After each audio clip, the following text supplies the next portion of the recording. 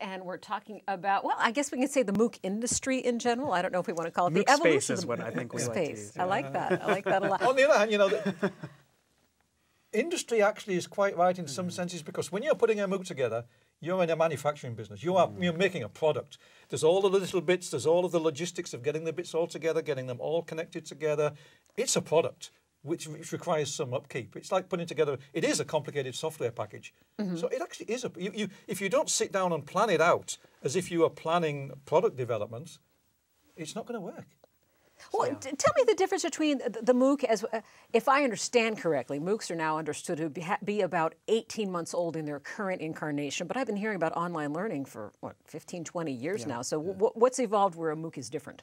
Well, even the term MOOC actually was coined, I want to say, around 2006, 2007 by Stephen Downes, George Siemens, and Dave Cormier.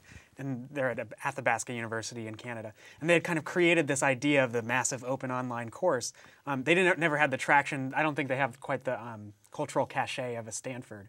And Andrew Ng and Daphne Koller and Coursera, and like kind of this big name, big media kind of thing that that came up around the current MOOCs.